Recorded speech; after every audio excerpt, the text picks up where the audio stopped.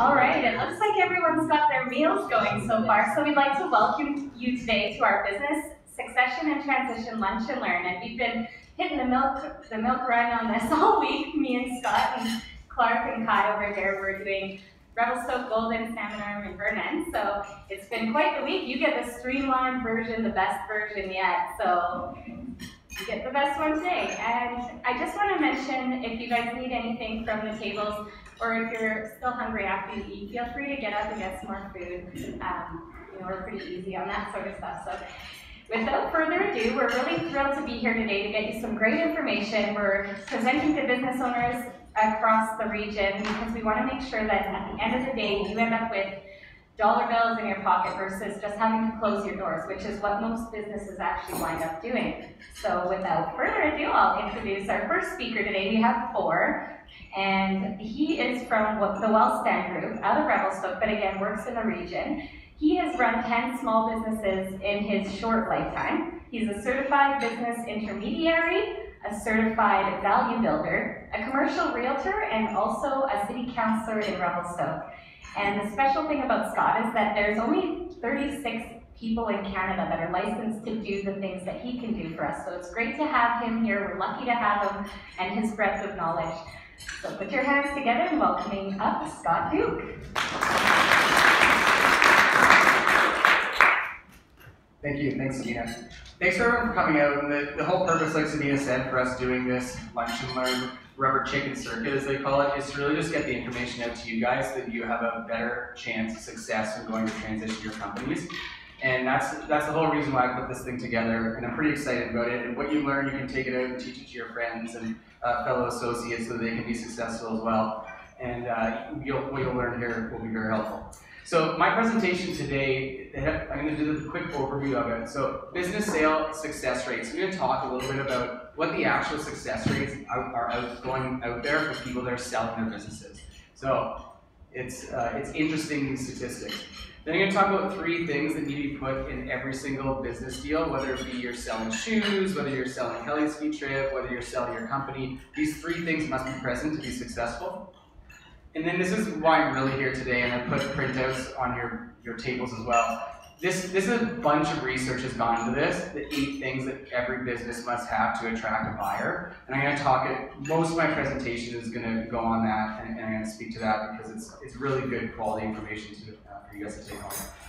Okay, so the first thing is, so what are my chances? And myself, Sabina said I've run 10 things in the past before, and a lot of them have been small. They're little tiny things, are nothing too impressive. But the first one that I ran was a painting company. So when I was in university, it was called Lakeside Quality Painters. We ran up to 15 staff, and it was really quite profitable. And we kind of grew that company, and it ran for 3.5, 4 years. And at the end of that term, I had a partnership dispute, and basically that company went to 0 at that point. And I was young, and it didn't matter to me because I didn't know. I didn't know you could sell a company. I didn't know you could transition out of one. So it wasn't really a big deal. And then after that, I started a wakeboard camp. It's basically a water ski camp. And we took this thing, and this ran for over 5 years. And at the end of it, it was the largest wakeboard facility in North America. We had 3 locations, we had 5 boats, we had 25 staff that worked for us. And the revenues of this venture were actually quite good. Unfortunately, at the end of this, we had the same thing happen. I had a partnership deterioration, the landlord wouldn't renew the lease, and this business also did the same thing, which is kind of cratering. So what we did with that is I just sold the assets, and this is quite tragic because knowing what I know now, I would have been able to get out of this business. It would have sold for around $250,000, but the only thing I got out of it was selling the jet skis and selling some of our boats, and I ended up getting $20,000 that I walked away with. So that was kind of unfortunate. But what it did was it taught me a lesson. It taught me that, hey, you better build into the next company that you start the ability to transition it to a new person. So I moved up to Revelstoke. I started a hot dog cart to get myself established. But after that, I started a radio station. The radio station, it's been running for 5.5 years now. At about the 3.5-year mark, I transitioned that to a new operator. I'm on the board right now, and it's still running. But basically, I used it as a petri dish for teaching me how to transition companies. And so it's still operating, and it's good. It's going to be just fine. In parallel with that, I started a property management company. So that's been running for 5 years as well. But this is teaching me that companies of larger scale, companies that have a lot more revenue coming into them, they need more time. They need more time to put processes in place to make sure that you can transition it. So I know that even after running this thing for 5 years, and we have 22 staff with that right now, it is going to take another 2 years for me to get this to the point where I can actually sell it. So but either way, this will eventually sell. But so far in my life, I personally have not had a lot of success rates with transitioning my stuff, but we have for our clients, because what I've learned, I've been transitioning that knowledge over to them.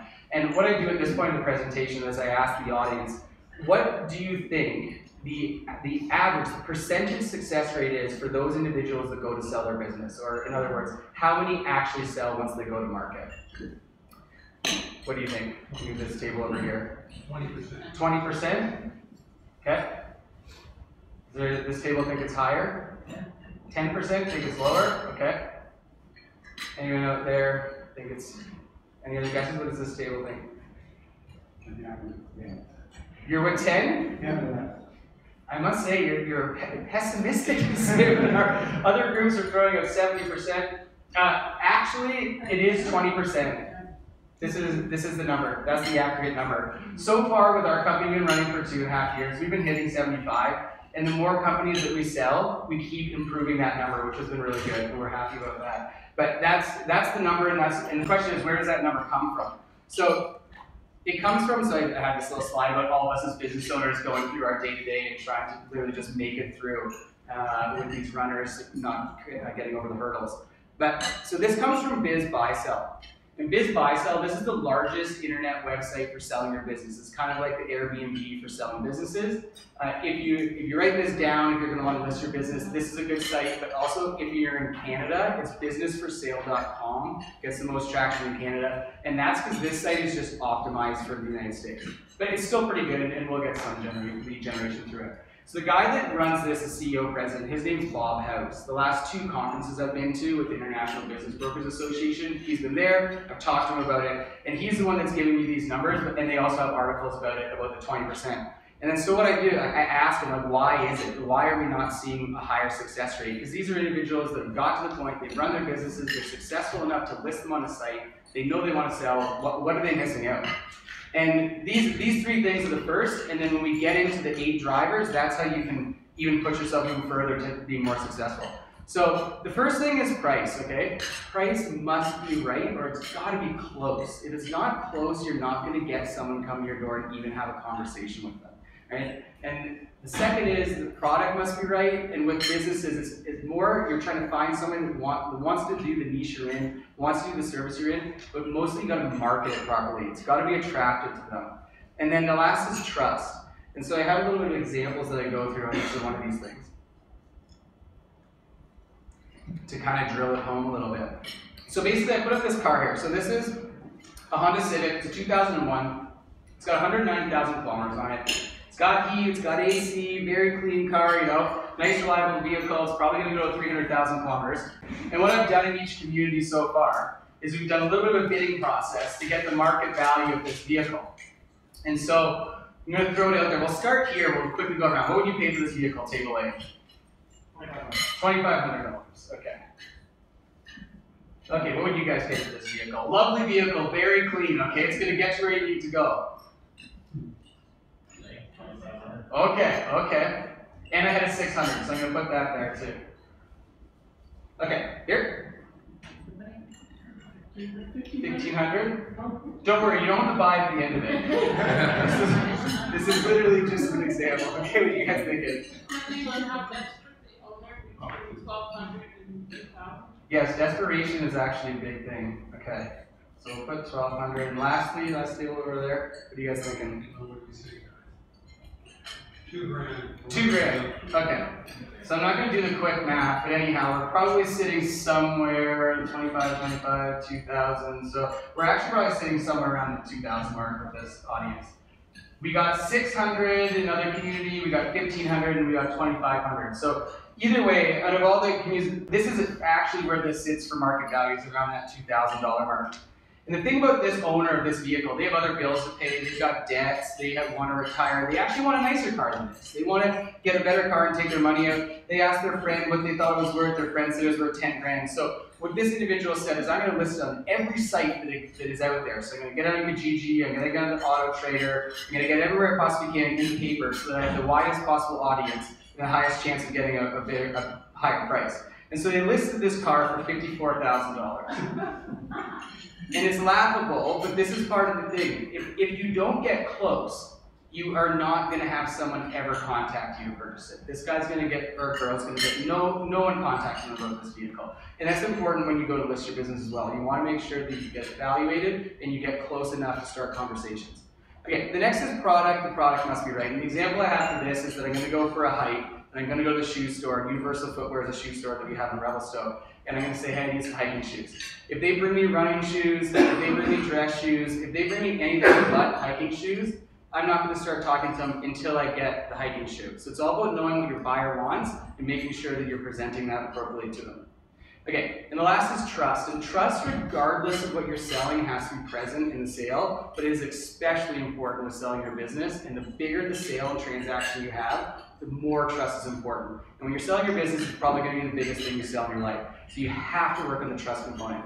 And the example I have for this is Google and Apple. We trust these companies. We use their products. They always do what we think they're going to do when we buy them. We type into Google, it pops up the answers to us. So then we're comfortable to buy other products off them, other services off them. Then we have Samsung and Volkswagen, which we've all probably used before and had good trust with us, but they've eroded that recently. A little bit with their phones setting on fire. You get in a plane, it tells you that you can't keep a Samsung 7.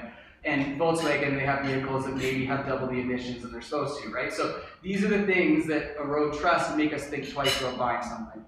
Right, so Zig Ziglar says, if people like you, they'll listen to you, but if they trust you, they'll do business with you. And our job in our company is building trust, right from the start, right to the end, between the buyer and the seller. It's critical. It's the biggest thing.